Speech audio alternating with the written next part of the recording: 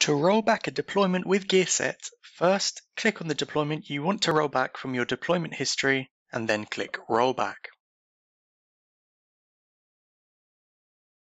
Gearset will run a comparison between a snapshot of the environment and its current state.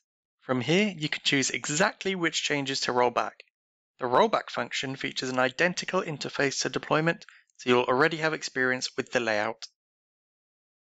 Items will be pre-selected for the rollback, but you can customize the selection yourself. After selecting the objects to roll back, click Next to be taken to the pre-deployment summary. As you can see, the UI is identical to deployment. Click Deploy Now to complete the rollback process, or validate deployment and deploy afterwards.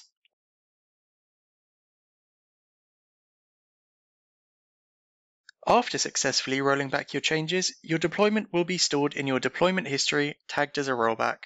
From here, you can view the usual PDF deployment report, download the package, and even roll back the rollback if you wish. To see more of our features and what we can offer your business, visit our website, where you can book a consultation with our development team, start a free trial, or check out our other demo videos.